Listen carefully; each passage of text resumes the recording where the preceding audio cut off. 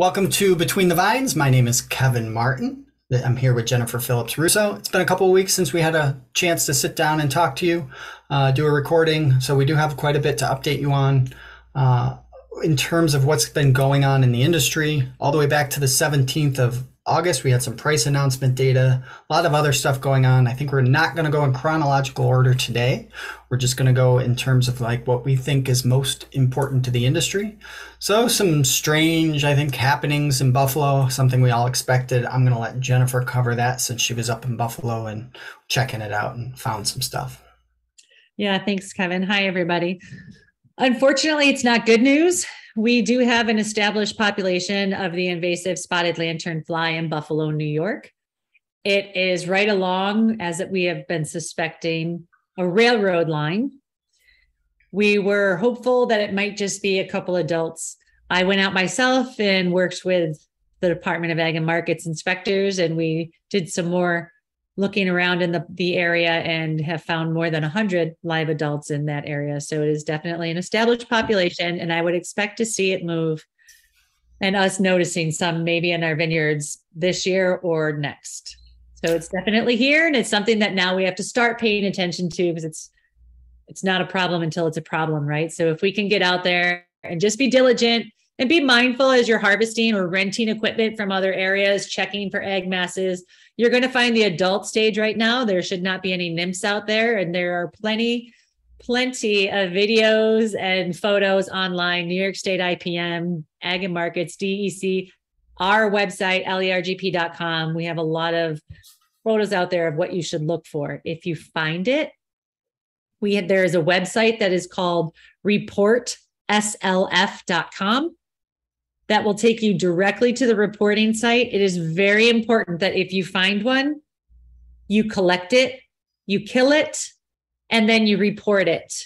So report to reportslf.com. That is so that we can track the movement of this bug and hopefully keep the numbers low enough. So it's just another thing we need to manage in the vineyard. I did have a grower talk to me about it, and they made the analogy to a video game. It's like the spotted lanternfly, you just leveled up to the next levels. So when you say established population, Jen, that means in all likelihood, there was an adult here last year laying eggs, right? Yes. Or more than one. Yes. Well, and that is my assumption of more than one, because I went out and collected specimens yesterday and they were of random sizes, that if it was one egg casing, you would expect them to all sort of be the same size. But okay. Yeah, these look like they were differential hatching. Okay. They're easy to kill, by the way, and they don't harm humans or animals. They don't bite. They don't sting. I apologize. I know it sounds cruel, but you need to squish it to help save our industry and, maybe our sanity. Yeah. I mean, most of I think our focus on this podcast is to our industry. So most of our listeners are growing grapes. So I don't know. Very little concern over harm to humans. As long as they harm grapes, we're interested in killing it. So yeah, along those notes, along that note, one of the things that I've found promising from just a business case of how, we're going to survive this is that we've seen this population ebb and flow once it does get established. So it won't necessarily be, the apocalypse every single year, year in and year out, is at least what it looks like in Southeast PA, which is hopefully the worst it will ever be. Hopefully we never even get it that bad. But even if we do, that population ebbs and flows, and we can kill it with insecticidal soap. So we don't have to worry about reharvest entry, and we don't have to worry about running out of materials. Probably do have to worry about running out of good materials, like so for some of your late harvest stuff, even Concord, you might consider late harvest. You're probably going to want to target this as soon as you start seeing adults if you have a severe problem, and you're going to want to use, leverage 360 or something that lasts longer if you're not harvesting right away and you can squeeze that in. So you're going to actually spend a decent amount of money on insecticides that is kind of brand new to you, unfortunately. But I don't think it doesn't seem like it's going to be like Drosophila was to small fruit, where they just I don't know. It seems like there's like a level of acceptance. They're resistant to everything. You have to spray all the time. I I think there are probably a lot of growers that have given up on raspberries or have made illegal applications to try to get through. I don't think you're going to have to do any of that with grapes. I think the biggest concern is just making sure um, you're prepared to add all these production practices, even if they are affordable. They're different, so the labor supply, the equipment planning is all different than what you're used to. And so all that's going to have to be done during this winter and during the growing season. You're going to have to be ready to go next year, especially if you're, I mean, I think anybody's going to have to be pretty close to ready to go. But if I was in Erie County, New York, or that side of Chautauqua County or Niagara County, it seems like that's going to be the first place they end up if they spread from this population. So even more, even more important, I think, than say, we don't have any signs yet, but once we do, if we hear about it in Erie County, Pennsylvania, then they'll be sort of next on the concern list. But if they spread geographically, as they have tended to do, I think, from where they get established, um, it seems like one county a year, unless they're hitchhiking. So that's what I would prepare for, and I'd make sure I had a sprayer and someone to run it during harvest. Oh, so I would just like to add that if you are interested in looking to see what insecticides are labeled for spotted lanternfly, you can go to the New York State IPM.cornell.edu website, and it's right there. You just select the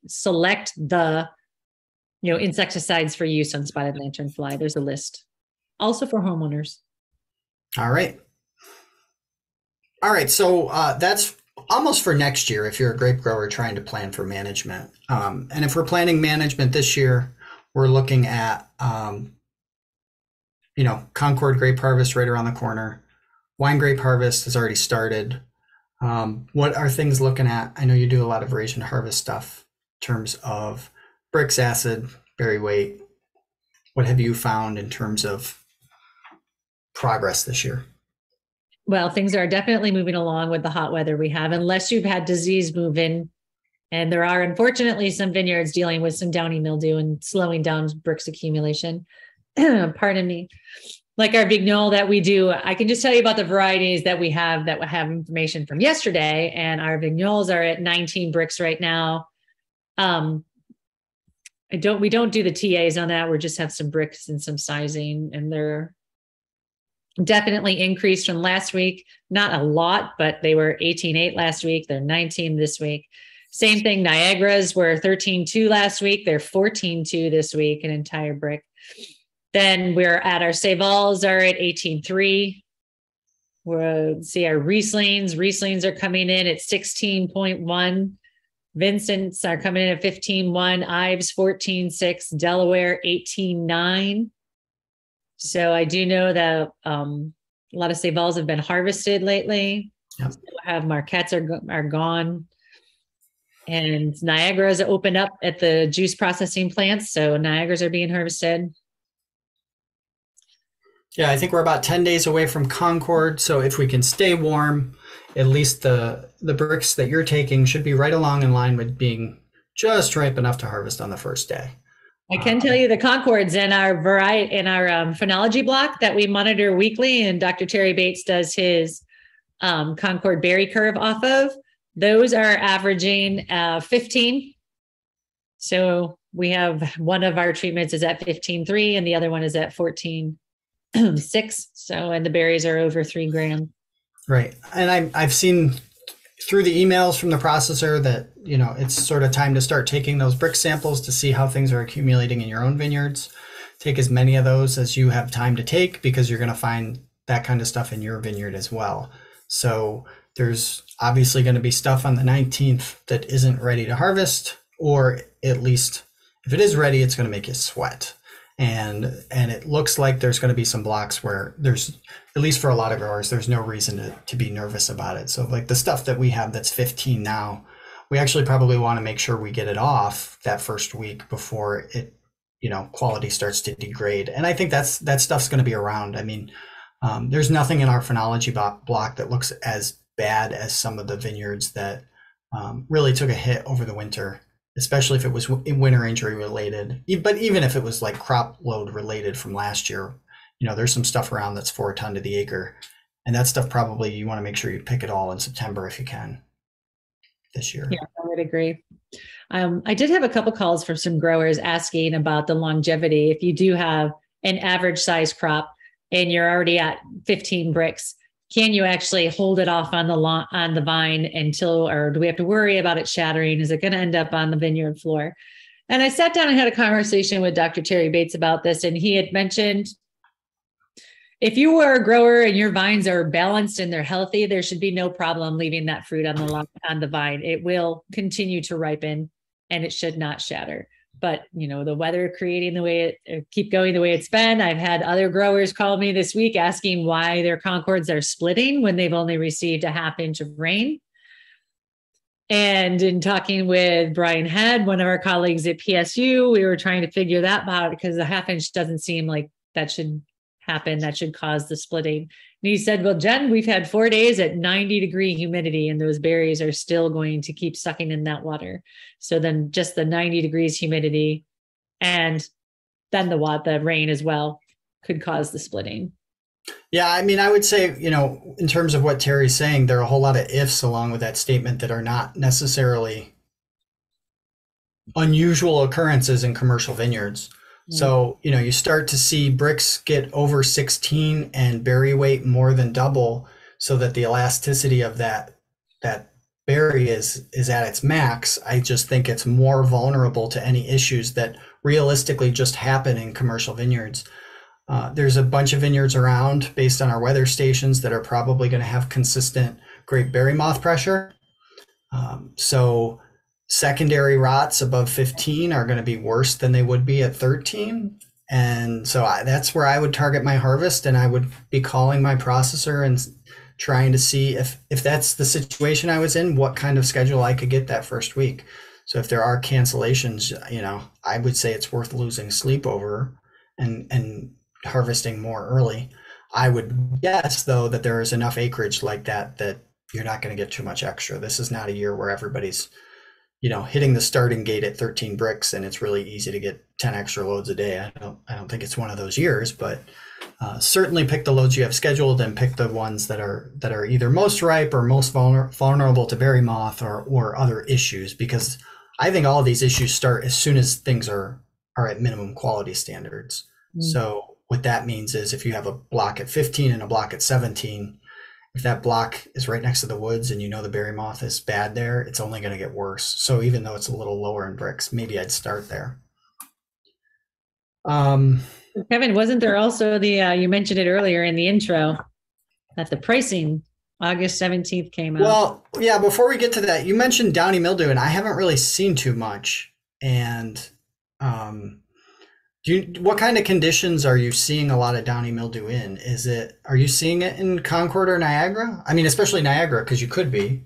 I haven't. It's actually with people who are trying to farm sustainably without restricted chemicals. And I respect everybody's decision, but there were definitely a lot of rain events that had happened, and it's just becoming a problem right now. And unfortunately, there's not much that can be done at this point, except for a copper cap tannin that can slow down fermentation or potentially stop it.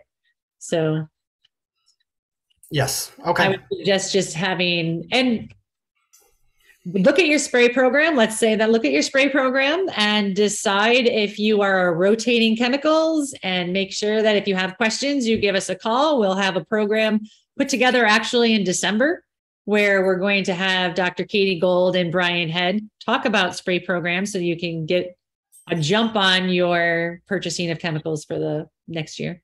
Yeah. I appreciate what you're trying to say. I think we all try to farm sustainably, but I think that's a good reminder for growers that are growing for processors like Gallo next year. Not that they've had these concerns as much this year, but downy mildew materials are going to be limited, as are or there's going to be an increase in reliance on sulfur because it's not just a limitation on downy mildew materials. So early season protectants in those vulnerable varieties is going to be way more important than it has been in the past. Not to say that it hasn't been important, but but the sort of materials that do okay in terms of trying to salvage a problem, which is sort of how I characterize what you try to do once you have a real problem established, some of those tools are going to be missing from your toolbox. So you're not going to be able to do that. Just kind of like what you're articulating with maybe really late season control, only using kinder, gentler chemicals of downy mildew in vinifera is just, you don't have a lot of great options at that point. Right. But yeah, we could talk about money too, since, usually I'm doom and gloom and now it's you. Hopefully you have good news for us. At least in 2022, the downfall of the industry will be insects or diseases or viticulture, not business. Not my fault this year.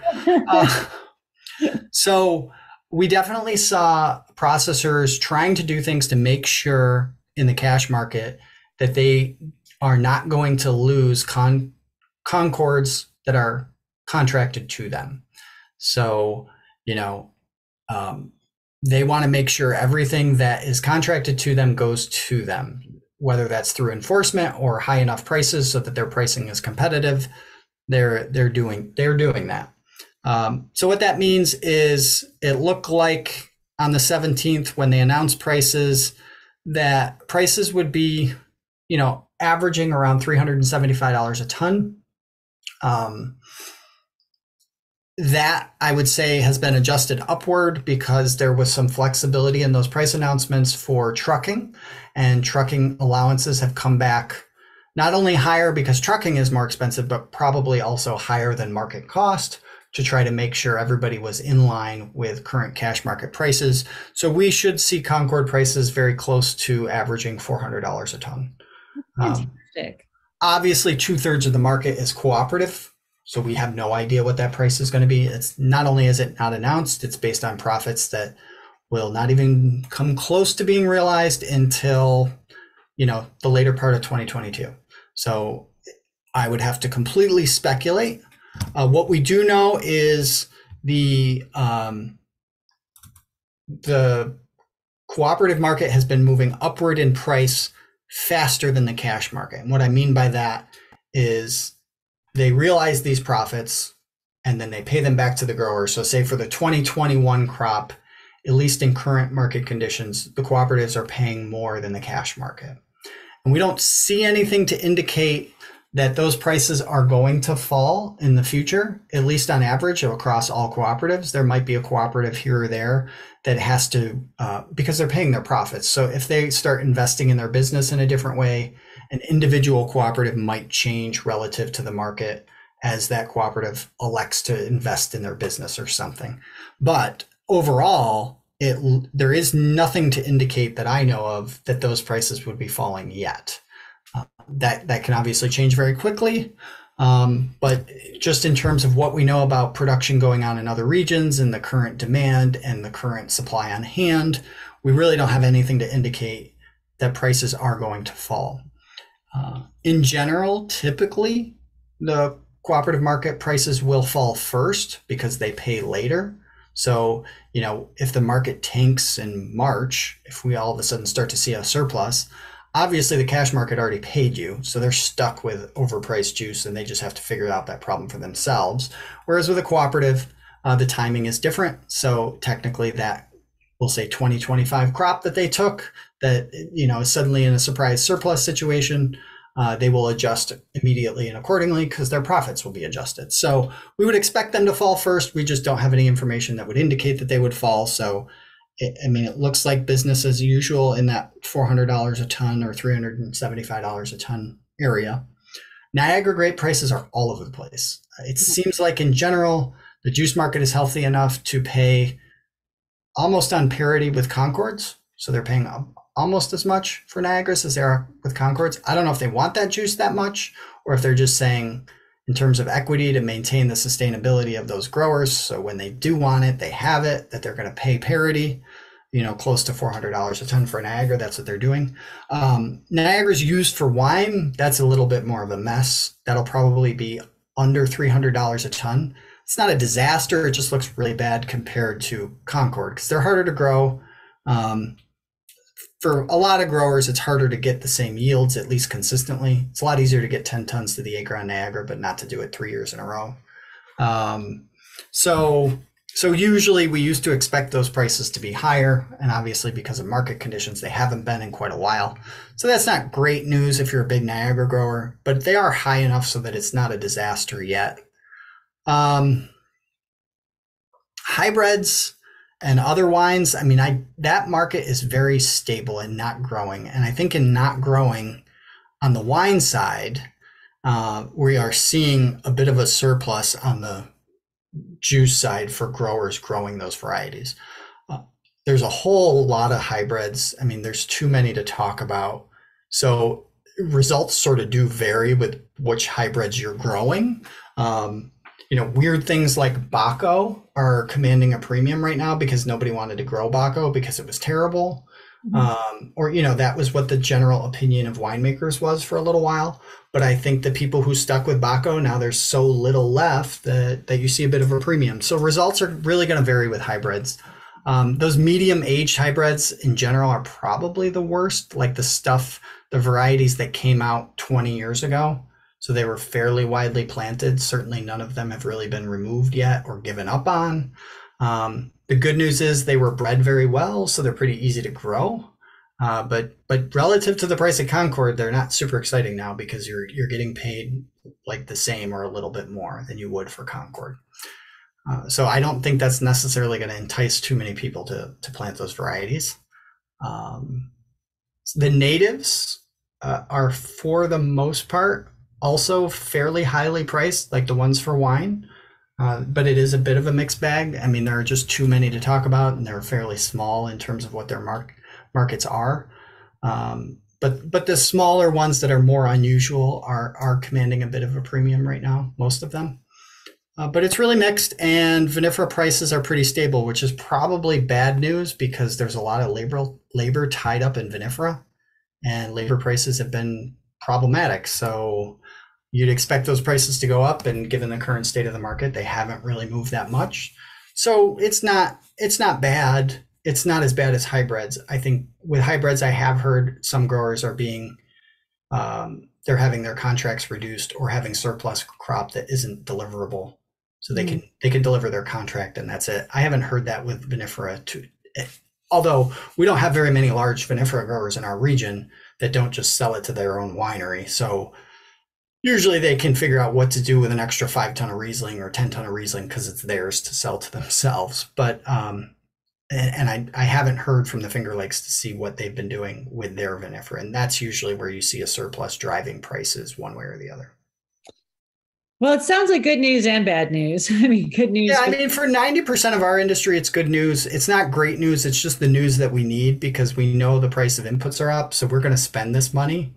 I think we are playing with bigger numbers. I think net profits have a potential to be higher, but it's going to take more money to get there. So it's like, you spend 30% more, you make 30% more. So there's more risk associated with that. Like if you were planning on keeping 6 to 12 months in reserve in your checking account, it's going to take you a couple of years to build up your checking accounts enough to keep that cash reserves because all the numbers you're playing with are now larger on both sides of the equation. Oh, I'm sorry. Oh, that's okay. I have to get going. All right. That was the child. Mom, come pick me up. I'm alone in the parking lot. Okay. So in terms of price, things are pretty good. If we learn more about prices from the Finger Lakes, we are going to take a few minutes to share them. Good luck with harvest to all of you. We hopefully we'll start doing this on a weekly basis again. And what that'll mean is before Concord harvest starts rolling, we'll be here again. Hopefully there's a little bit less to update on because we covered 3 weeks of material this week. But I'm sure there's probably 1 or 2 things we forgot because we did have so much stuff. So we'll see you next week. Thank you for joining us on Between the Vines. And have a great week, everyone. You too.